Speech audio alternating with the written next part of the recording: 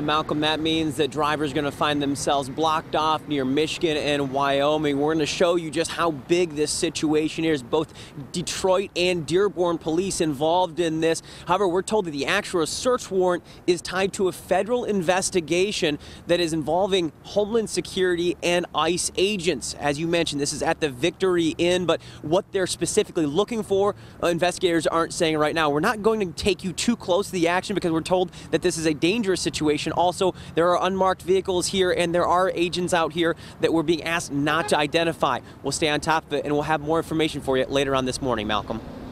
Yeah, thanks, Matthew.